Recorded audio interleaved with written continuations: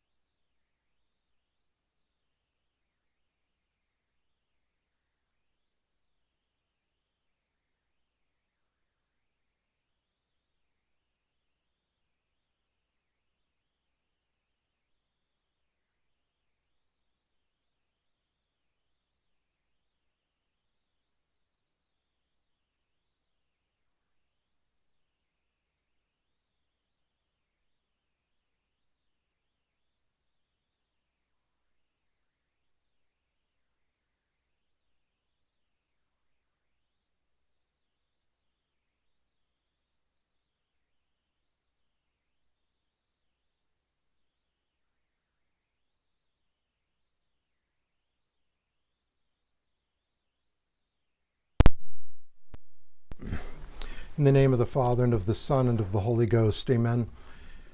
Hail Mary, full of grace, the Lord is with thee. Blessed art thou among women, and blessed is the fruit of thy womb, Jesus.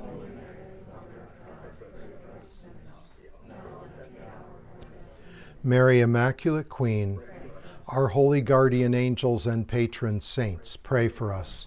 In the name of the Father, and of the Son, and of the Holy Ghost, amen. All right, please be seated.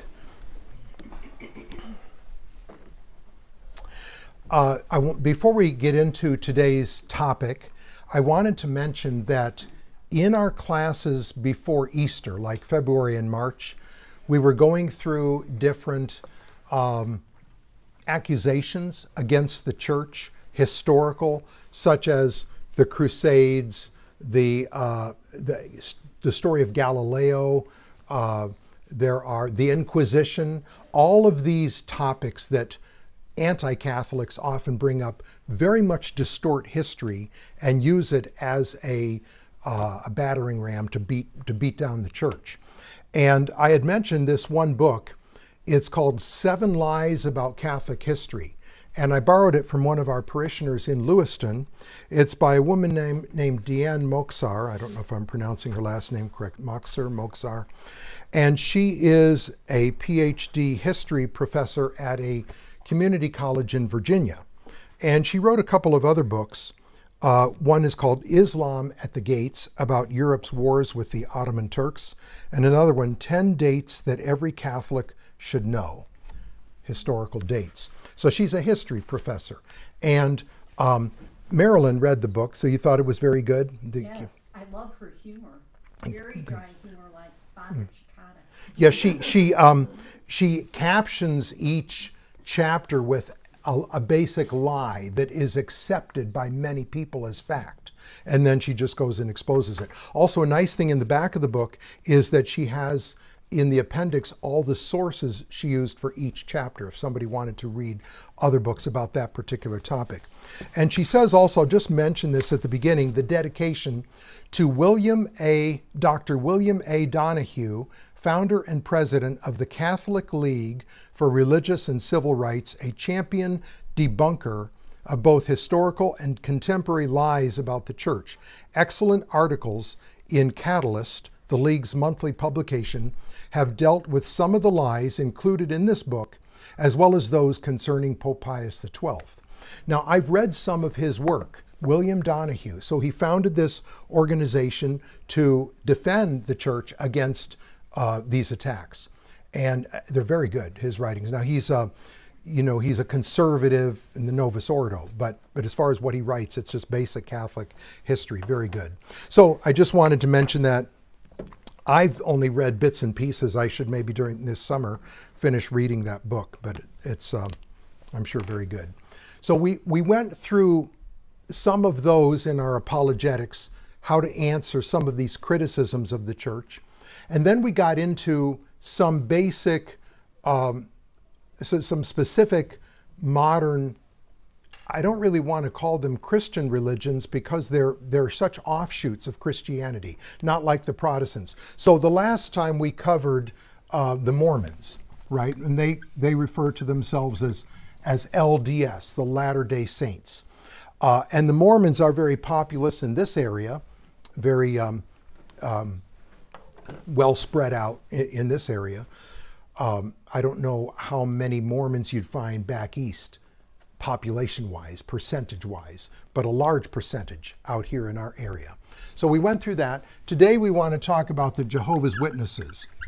And again, like the Mormons, I wouldn't really call it a Christian religion, even though the Mormons believe in Christ. Remember that thing about, if you're a good Mormon, etc., you can become a god of your own planet? I mean, just some bizarre. So how would you say that's based on Christianity? I mean, the basic Protestants, at least they say, I believe in the Bible. They have false interpretations about certain things, but basic Protestants believe in the Trinity, the divinity of Christ, etc. And then you get to these religions. Well, we'll cover Jehovah's Witnesses today. They don't believe that Christ is divine. They believe he was St. Michael the Archangel that became a man. Just kind of a strange mixture of different ideas. And they say they believe in Christ, but it's their own ideas of Christ. So we'll cover that today. And then in one class, in 2 weeks from today, I want to cover these last two before we break for the summer, the Seventh-day Adventists and the Christian Science, Christian Scientists.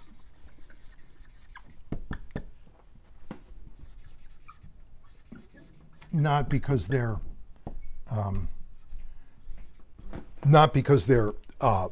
necessarily similar, but I don't think I have I would need as much time to cover those two as for the first two.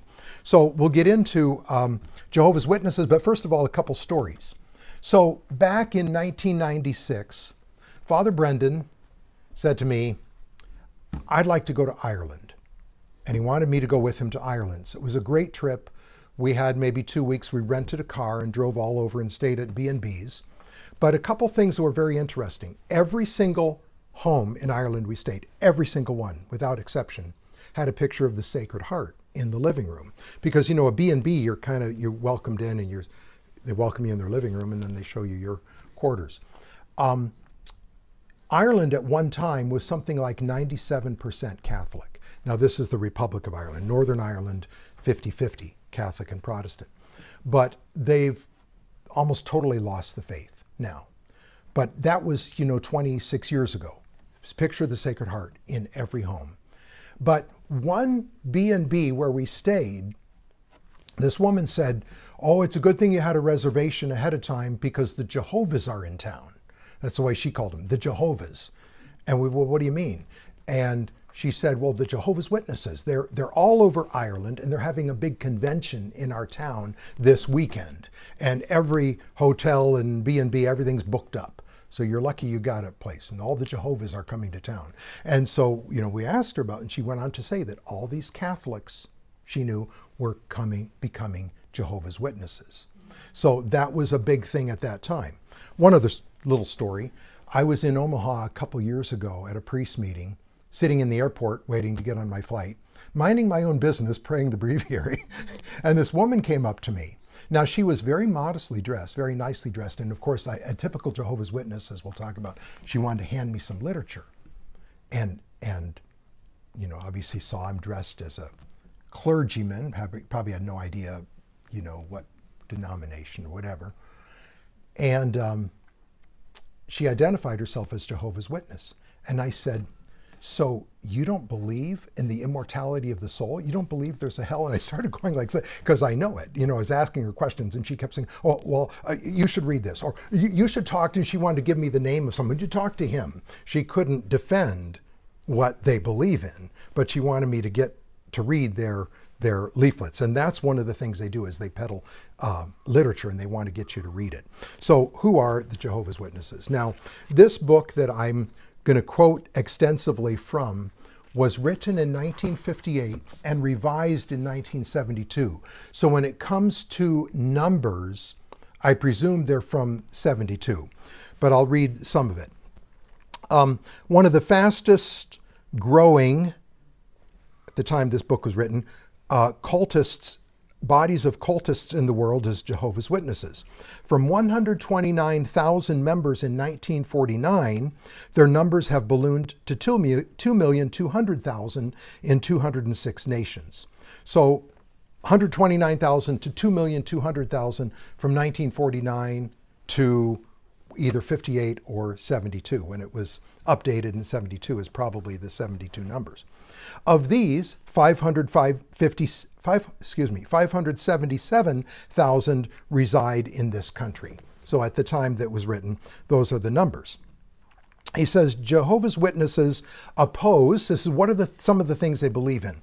They oppose blood transfusions, business, Catholics, Christmas trees, communism, civic enterprises, the doctrines of hell and immortality, evolution, flag saluting, higher education, liquor, lodges, Protestants, priests, the Pope, public office, military service, movies, Mother's Day, religion, Sunday schools, the Trinity, tobacco, the United Nations, voting, and the YMCA.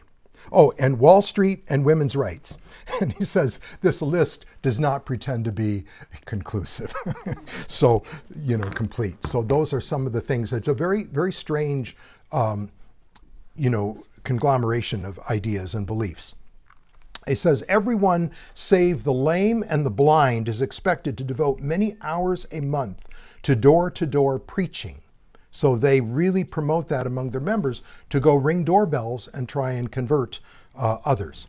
The cult's modern printing plants in several countries produce more than 100 million books and pamphlets each year, besides Bibles and magazines. A witness text, the quote, "The Truth That Leads to Eternal Life," has become the fourth all-time bestseller. With 74 million copies in print, it is outranked only by the Bible, quotations from Chairman Mao, and Noah Webster's American Spelling Book. So that was, again, at the time this was written. So this is one of their main ways of promoting their ideas, is through printing and handing out. And you could get the Watchtower or Awake, their two magazines. You could sign up for it and get it for free, because they really promote these things. So who started it? It started with a man named Charles Taze Russell.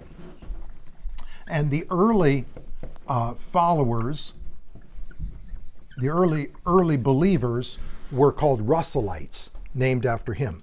Charles Taze Russell was the son of a Pennsylvania haberdasher.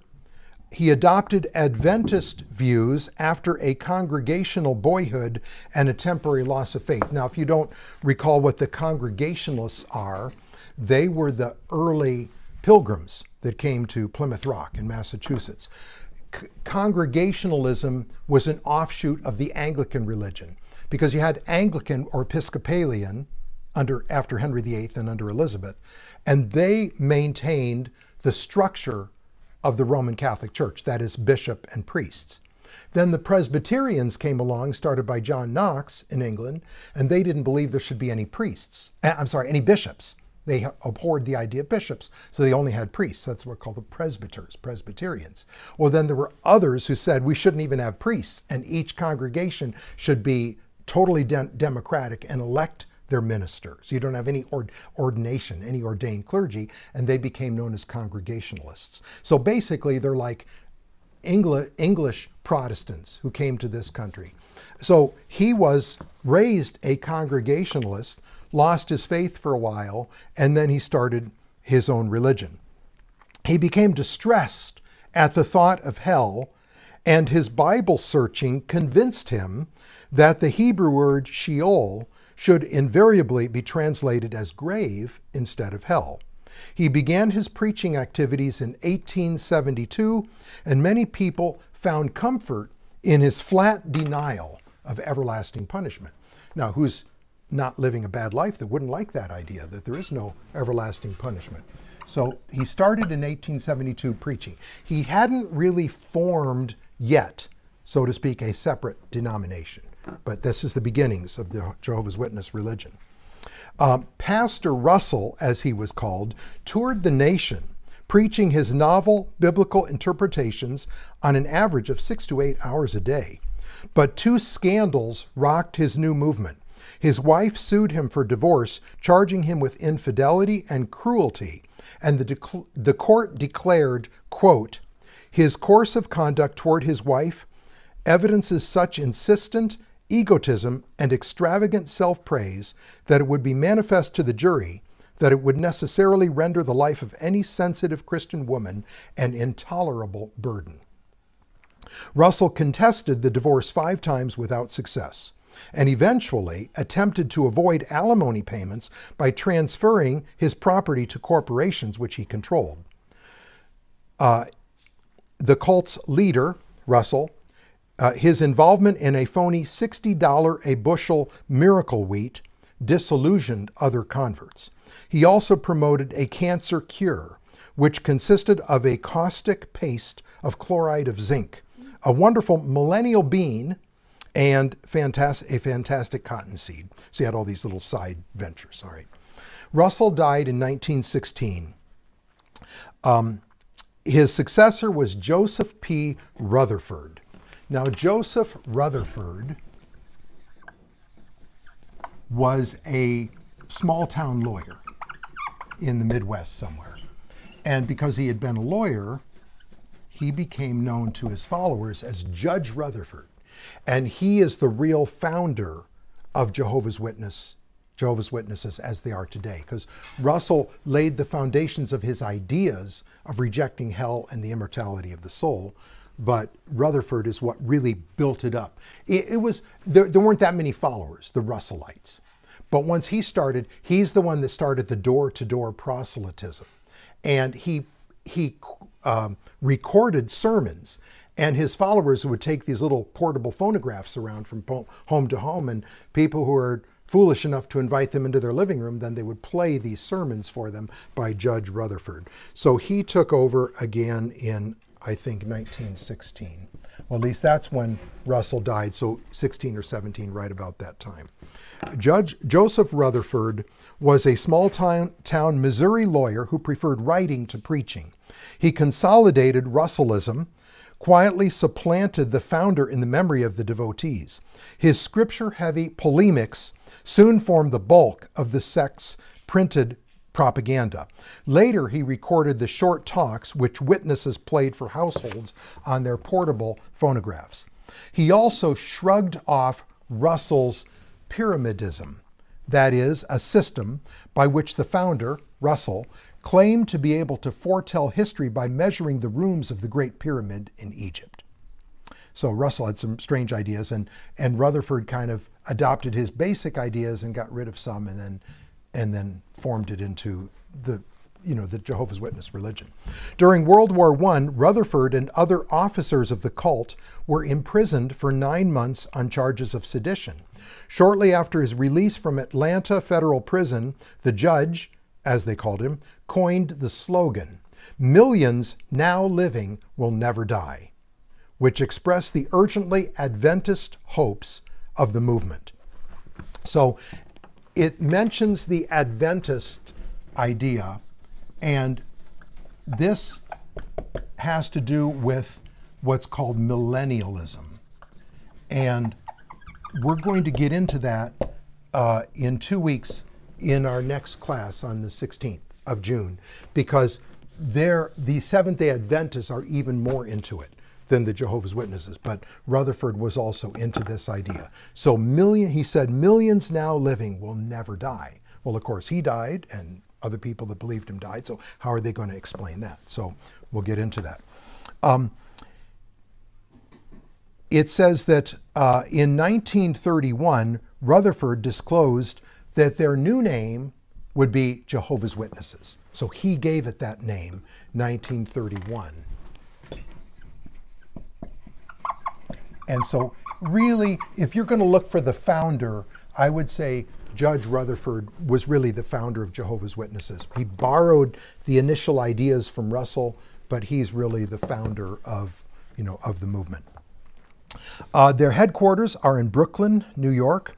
When not at his Brooklyn office, Judge Rutherford resided in a mansion near San Diego, whose deed was made out to Abel, Noah, and Abraham. The estate was kept in readiness for any Old Testament princes who would return to life before the Battle of Armageddon. Meanwhile, it served as the Western headquarters. The judge, as he was referred to, was not among the millions now living who will never die. He died in 1942 after dictating the affairs of the cult for more than 25 years. So he died in, 1942? And then they've had, obviously, successive. They have a leader that would be similar to a pope in the Catholic Church, where his word is final and he has complete control. And then he has officers with him. Many basic teachings of Jehovah's Witnesses resemble those of Seventh-day Adventists, which, again, we'll get to in more detail, through whom Russell was introduced to millennial doctrines. Now, briefly, millennial, you kind of see the word, mille is a Latin word for 1,000, not a million, 1,000. Millennialism is the idea that Christ will come back to the earth and reign on the earth for 1,000 years. And you hear that a lot among different Protestants. So where does that come from? Well, actually, it comes from the Apocalypse. And it's mentioned the reign of 1,000 years. Well, how does the church understand that? What do the fathers of the church have to say? We're going to get into that at next class, because the Seventh-day Adventists are more into that than Jehovah's Witnesses, I would say. So we'll get into that idea. Where does it come from? What do they exactly mean? And so forth. So he borrowed that idea from the Seventh-day Adventists who started earlier, like mid 1800s. He died in 1942. All right. Many of his teachings resemble those of Seventh-day Adventists through whom he was introduced to millennial doctrines. Mankind, he says, lives in the latter days. The great battle between Satan and Christ, Armageddon, may occur any day now. Prepare. The witnesses, his followers, have learned by experience not to specify dates, but all members confidently expect to see these events in their lifetime, at least before 1984. So this again was written in 1958 and revised in 1972. So at that time, they still believe it's going to happen by 1984. And every few years, I remember there was some wacko Protestant preacher about maybe 5 years ago, talking about the end of the world, and then it didn't happen, and they asked him, well, I guess I was wrong on that. But you hear about these, these self-styled prophets and so forth coming out with their predictions for the end of the world every now and then. Satan, according to, this is what they believe, Satan was cast out of heaven and now rules the world. However, Jesus Christ returned to the earth invisibly in 1914. Why 1914? I don't know. According to Rutherford, we have already entered the early days of the millennium, which will terminate in AD 2914. But only a few people recognize the theocracy. These few include the Jehovah's Witnesses. At the end of this 1,000 years, Satan will be loosed and he will try one last time to seduce mankind. A few men will succumb to his temptations, and then with Satan, they will be annihilated. Satan and those that follow him. And I skipped part of this. He was saying that sometime during this 1,000 years, there'll be this battle of Armageddon, and the good will be like up in the mountains watching it down below. And everybody will be wiped out except them, and then they will repopulate the world. And most people will be good, but then there'll be a few wicked, and and then at the end of this 1,000 years, they will be annihilated. He says, a few men will succumb to his temptations, and with Satan will be annihilated. The billions who have repopulated the earth and been resurrected from the dead will continue to dwell on earth forever. Only a fraction of Jehovah's Witnesses can be members of the invisible church, since they believe that its number is fixed to 144,000. So there's three places, or three things that happen to human beings after their life on earth, right? There's heaven, and that will be 144,000, no more, no less, all right? Then there's earth, and a nice, blessed, happy life on earth forever. That will be all the rest who were good, that aren't part of the bride's class. They call this the bride's class. And the interesting thing about that, they have a ceremony every spring of a communion in the Kingdom Hall. Their churches are called Kingdom Halls. And they have this communion service, and only those who believe that they're in the bride's class can partake of it. So how do you know? They said there were, at the time this was written, there were 1,087 or something like that in the United States at the time that claimed that they were part of the bride's class, whatever. So this is all the rest of the good. And then there's no hell, of course. So what is there? Annihilation for the wicked. Because that way, nobody goes to hell. Because they're just poof, they're gone. They're just annihilated. Their soul is annihilated. So that's what they believe. Talking about this bride's class. Only a few can entertain hopes of reaching heaven. 1 out of 500 witnesses claims to belong to this bride's class, this select group. They are the only ones who partake of the annual spring observance of the Lord's Supper in local kingdom halls. Now you might say, where did they, pull this number out of a hat? Where do you get 144,000 only? Well, do you remember the epistle on All Saints' Day, November 1st? And it's the angel came and he signed 12,000 of this tribe and 12,000 of that tribe. And he lists 12 tribes, 12,000 of each tribe. Yes, but then read on. What does St. John say? He says, after this, I saw a multitude which no man can number out of every nation under heaven. You know, talking about seeing all the saints in heaven, a multitude which no man can number. So all you have to do is just keep on reading after the 12,000 signed. And of course, those were of the tribes of Israel. And all of that is symbolic as well. All right, so that's part of what they believe. To summarize, the final disposition of mankind, according to Russell and Rutherford, and then whoever currently runs it, 144,000 will attain heaven and reign with Christ. The wicked will be annihilated. The righteous will live on earth forever. Witnesses reject many fundamental Christian beliefs, such as original sin, the divinity of Christ, his resurrection, immortality, and the Trinity. They say that Christ was originally St. Michael the Archangel. He lived and died as a man and is now an exalted being. He was not God. They reject his divinity. This is a quote from one of their books. Prior to coming to earth, this only begotten Son of God did not think himself to be co-equal with Jehovah God. He did not view himself as equal in power and glory with Almighty God. He did not follow the course of the devil and plot and scheme to make himself like or equal to the Most High God and to rob God or usurp God's place. On the contrary, he showed his subjection to God as his superior by humbling himself under God's almighty hand, even to the most extreme degree, which means to a most disgraceful death on a torture stake, unquote.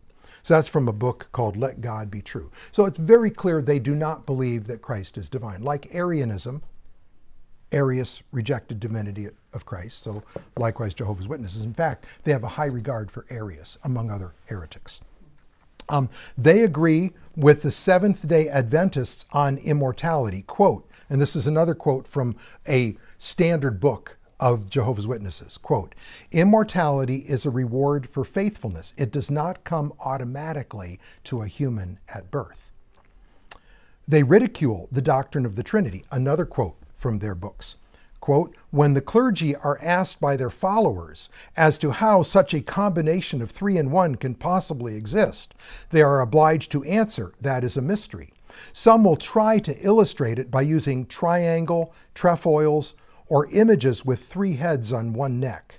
Nevertheless, sincere persons who want to know the true God and serve him find it a bit difficult to love and worship a complicated, freakish-looking, three-headed God. The clergy who inject such ideas will contradict themselves in the very next breath by stating that God made man in his own image, for certainly no one has ever seen a three-headed human creature. So really blasphemous statements that they have in their books. The Jehovah's Witnesses consider all religious bodies, Catholic and Protestant, to be tools of Satan and deceivers, but they reserve a special hatred for Roman Catholicism. Their literature offers kind words for Arius, Waldo, Wycliffe, Huss, and the early Anabaptists, but they lament that the Reformation never really got off the ground. But again, a particular detestation for Roman Catholicism. Now, what's interesting in these four groups is that they all have the idea that they're the only ones right, and that if you're not part of them, you're in a false religion. Whereas the mainstream Protestants, so like Lutherans and Anglicans and Baptists and Presbyterians, they'll disagree with one another on certain things, but they still have the idea that we're all part of the Christian church. They don't condemn one another to the same degree like Jehovah's Witnesses would condemn Mormons, and they would condemn Seventh-day Adventists and Roman Catholics and Protestants and so forth. Some Protestant churches, I'm not going to have too much more to read, but a few more sections I want to read. Some Protestant churches ask no more of a prospective member than that he sign the register, attend church with some regularity, promise to read the Bible, and contribute to the support of the church. Not so with Jehovah's Witnesses. Anyone who conscientiously meets the demands of the cult finds little time for anything else. A convert completes courses in the Bible, speech, salesmanship, and missionary techniques before being assigned to ring doorbells with an experienced witness. Most members hold regular jobs and attempt to get their required hours, evenings, and weekends.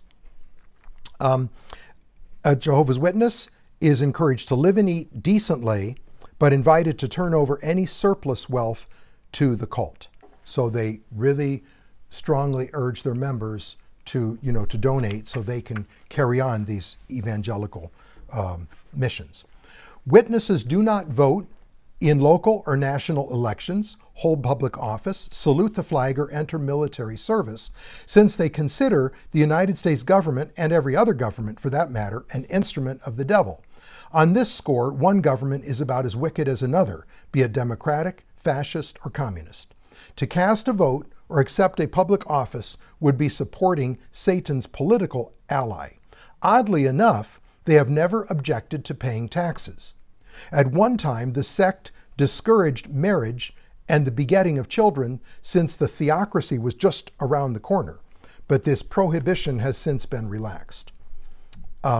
They have this big center in Brooklyn, New York, big house called Bethel House, a 9-story apartment building where many of them live and work on publishing things and answering mail and that type of thing. Sundays and Thursday evenings, meetings resemble discussion groups more than worship services. Prayer, study of scripture, and watchtower publications, reports of activities, and business comprise the meetings. Hymn singing is considered a waste of time, is not encouraged, and music has played a very minor role in their assemblies. In recent years, Jehovah's Witnesses have learned how to smile, to treat householders with some courtesy and tact, to inquire about the children and pet the dog. The old-fashioned belligerency and hear me or be damned approach antagonized many prospects. So they've learned to be salesmen. Many of the members, very few, go on to college. And it mentions here they don't encourage further education. So high school education is normally what you'll find among the members. Between 1940 and 1945, almost 2,000 Jehovah's Witnesses were sent to federal prison as draft dodgers, although all claimed to be ministers of the gospel. They have won about 2/3 of the 40 cases which have reached the Supreme Court. In most instances, they were supported by the American Civil Liberties Union, the ACLU. And in typical witness gratitude, they have branded the ACLU as an agent of the devil. Well, we know many things that the ACLU will promote and advocate for, and we would agree to a great degree with that. But here, they were defending them because they thought, well, they have the right to believe what they want to believe, so we'll defend them in court, and then they turn around and call them an agent of the devil. It's interesting. Where are they found? Now, when this book was written, besides the United States, they were found in Nigeria, Brazil, West Germany, Mexico, British Isles, and the Philippines, among other countries where there's a large percentage of them. So it's really kind of a strange religion, and I don't run into a lot of them. You see more Mormons out there doing their 2-year service, going and ringing doorbells and going around pedaling their bikes or whatever, 2 by 2. But these three, the Mormons, Jehovah's Witnesses, and the Seventh-day Adventists, all tend to be very, very passionate about promoting their particular sect, their particular beliefs, and trying to gain converts. But I just don't know that Jehovah's Witnesses are that populous anymore as a percentage. Mormons seem to be growing by leaps and bounds. I mean, people like Glenn Beck, have fallen for Mormonism. But Jehovah's Witnesses, you just don't hear of anybody that's prominent that I have heard. Of course, they're against public office and things of that nature. There's a lot of Mormons in, like Mitt Romney, or who was the guy that just died in Nevada, the longtime Democrat senator from Nevada that just died. What Harry Reid was it, and a number of Mormons in Congress. So you get Mormons in higher positions in government and so forth, and prominent positions, but you just don't find that among Jehovah's Witnesses, especially because of their view. So I don't know that it's very prominent. My guess is that far more non-Catholics who are into a religion are the evangelicals. That's what's been growing by leaps and bounds. Leaps and bounds. I mentioned before these mega churches. We have what is the one down in, a couple of them down in Post Falls. Where they're huge, and they have traffic. Cops out there on Sundays or whenever they go there, because there's so many cars that go to these New Life and these different kind of churches. They're big churches, and they're not denominational. They're not Lutheran, Baptist, Methodist, Presbyterian, Anglican, whatever. They're called evangelical. They're non-denominational, and they're just about the Bible and that type of thing. So that's what, in the 21st century, that's what you find a very prominent. And Jehovah's Witnesses, to me, seems to be kind of fading away. But there still are them. You see their churches. It's called the Kingdom Hall of Jehovah's Witnesses. And it's fairly recently, meaning in the last 50 or so years, that they've had more churches, because they used to rent spaces, almost like an office space, just for meetings.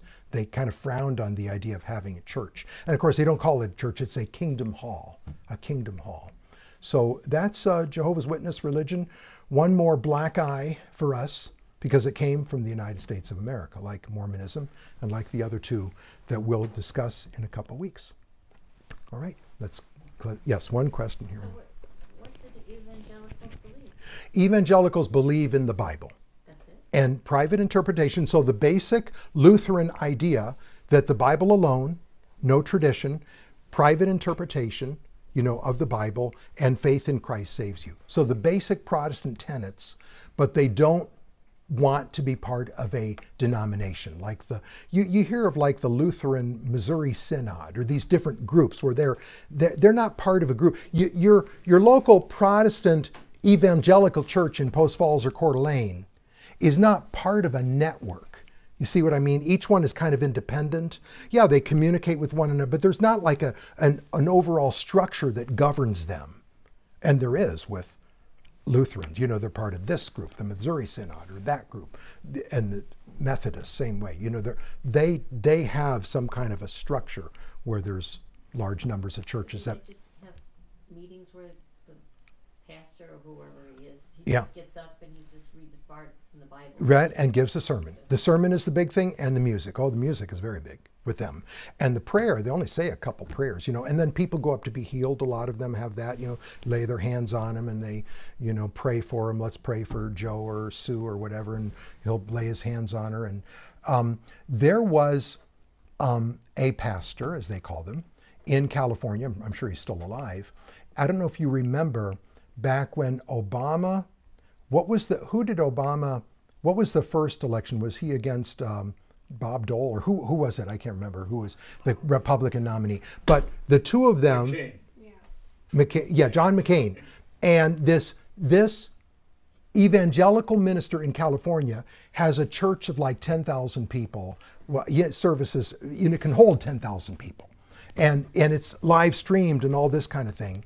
And he had an interview with both presidential candidates, and they were looking for him to endorse them because his influence was so great. And he wrote a couple books that are very prominent among Protestants, and it's kind of like the self-help, that type of thing. And they're very popular among Protestants. So it just seems to me, from what I've read, that Protestantism, outside of, these groups, which really aren't Protestants, but outside of that, Protestantism has been drifting away for the last 50, 60 years from the denominations, as it has been for several hundred years, into these mega churches of non-denominational, they'll just call them Bible churches, where they read and talk about the Bible. But people will go to find a church they're comfortable with. They like this minister, they like his sermons, they like the music in that church. And some of these big churches, they have a staff of anywhere from 5 to 10, even 12 people, on the church payroll, and they work during the week on the liturgy, or whatever you want to call it, the service for the next Sunday. They plan the music, they work on it, and they'll have skits. A lot of these churches have skits or plays they go up to. You go into a lot of these churches, they have a coffee bar, where you go in, they have baby, care, nursery or whatever. And, it's just a big, it's just like a big joyful, celebration type of thing. Rock Center's kind of like that, in Coeur d'Alene. But that's Salvation Army. That's right, Salvation Army, yeah.